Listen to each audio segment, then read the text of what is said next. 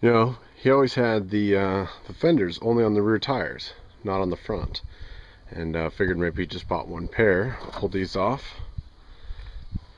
I got an interesting cut all across there.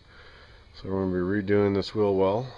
And then I'm opening this up. This was just surface rust, but it was just paper thin. And this is the typical Scout rust area here for the Terras and the Travelers. They extended 18 inches that they extended these from the Scout 2. It's prime rusting area. Another handy item is this magnetic layered Craftsman here. Just basically plastic wrapped magnet, but keeps all your parts out of the dirt, lug nuts, screws, attaches right to the side of your truck.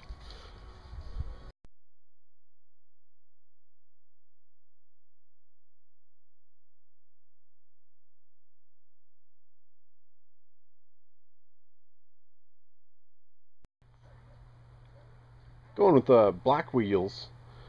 Let me know what you think.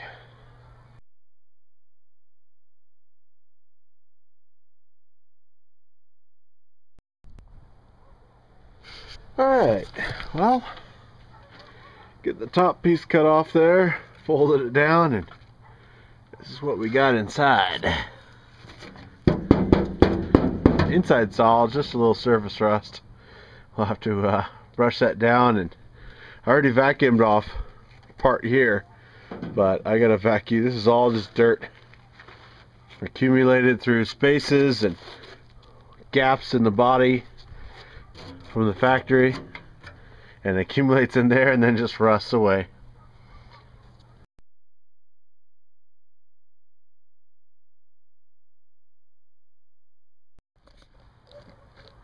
Alright, I know she kind of looks like a disaster now, but we'll see if she can put it back together. I got this open, got it cleaned up, got inner piece that's coming through, so I'm just going to cut that out, probably put angle iron across there. And I went ahead and I'm just going to open up these wheel wells.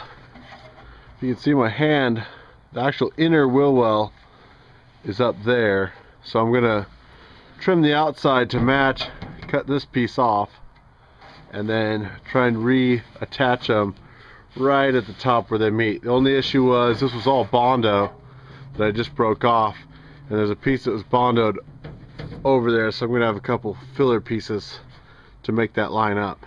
But we're going to knock this inch off the inside wheel well. That'll give better room for the 35s. Come all the way over, at least not interfering with the fender, and we'll go from there.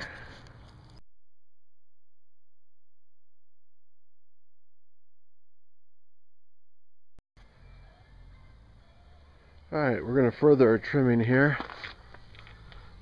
We're going to cut that whole bottom lip all the way off.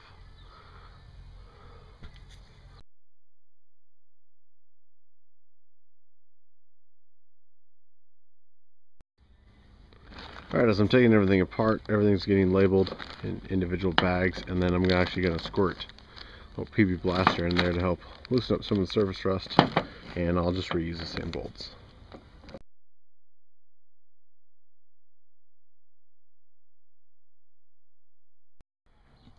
Alright, well, I just kept going. In order to take the fender off, I had to take the door off, so I've got the door off. Sitting right here. Fenders up against there. And it's solid, there's not any rust in there, which is great. So that's also the paint scheme I'm thinking about, is desert tan. It's hard to tell when you get up close, but it's actually got a textured rock finish on it. And then bed lining on the bottom. But this is solid. Got one coat of the rust fix on, just a little surface rust up here.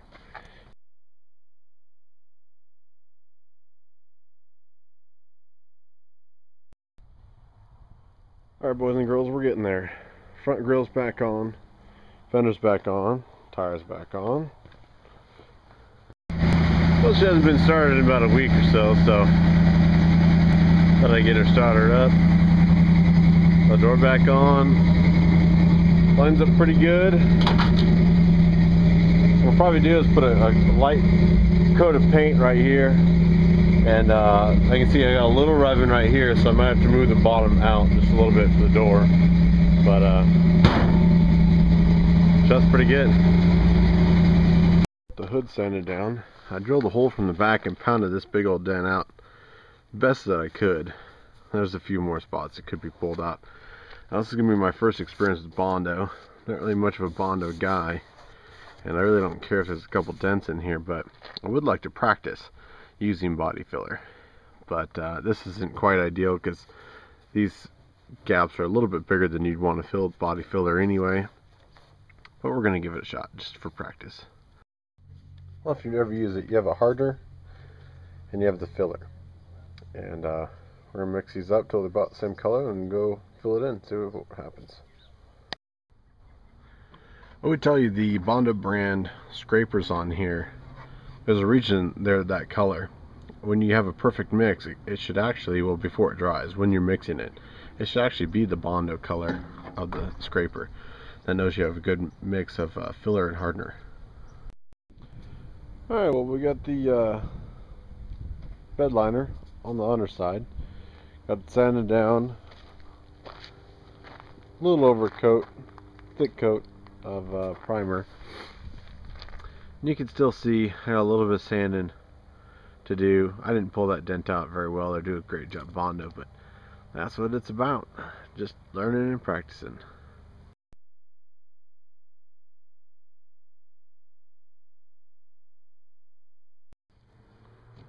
Alright, we're going to try to use the pour patch, the pour 15, see if it'll stay flexible enough to fill in these cracks.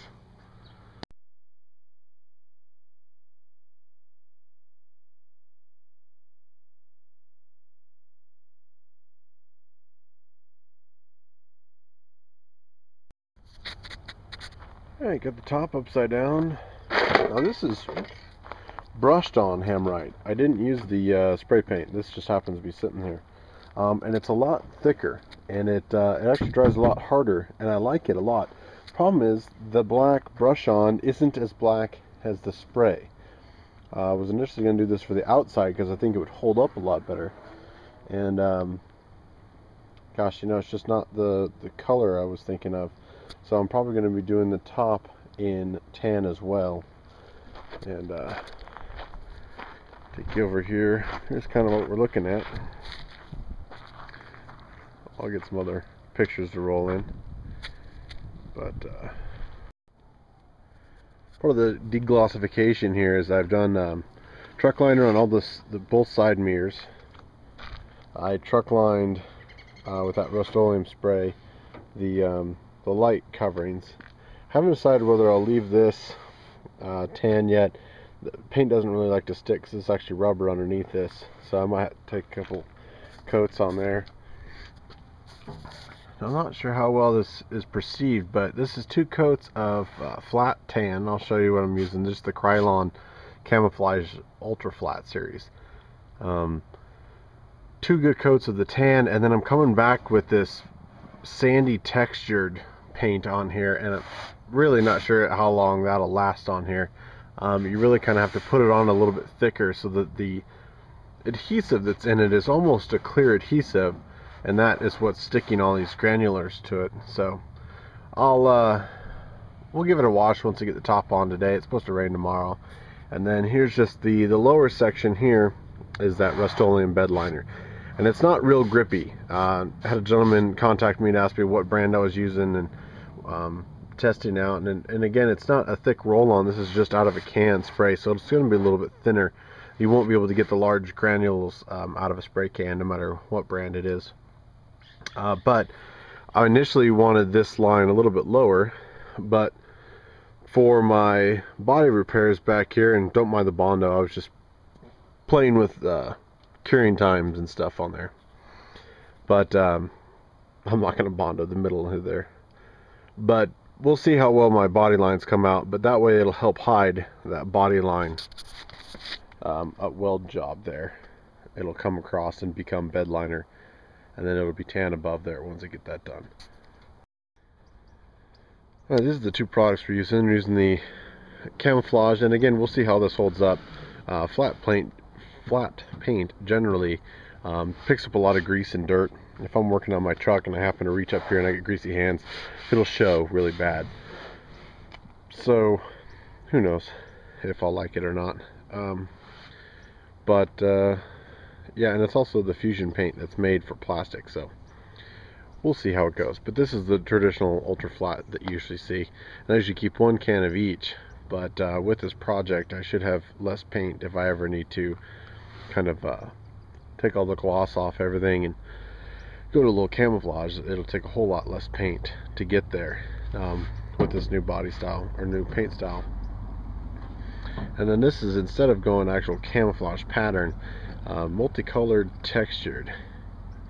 I know you can't really see that, but it's basically like sand color.